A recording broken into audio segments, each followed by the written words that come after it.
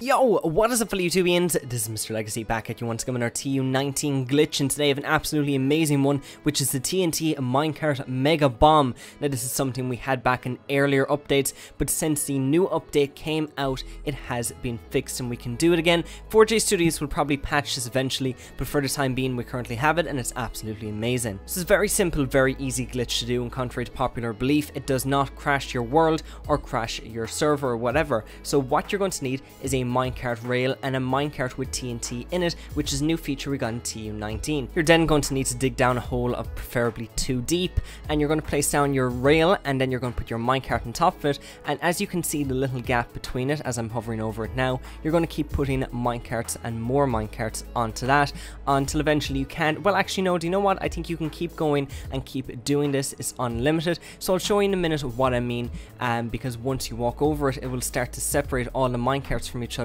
and it will eventually blow up. Now next I'm going to walk over them as I said, and you're going to see them all move, showing the amount of minecarts that you currently put in. Now as they're moving, they actually are going off like a ticking time bomb and they will eventually explode.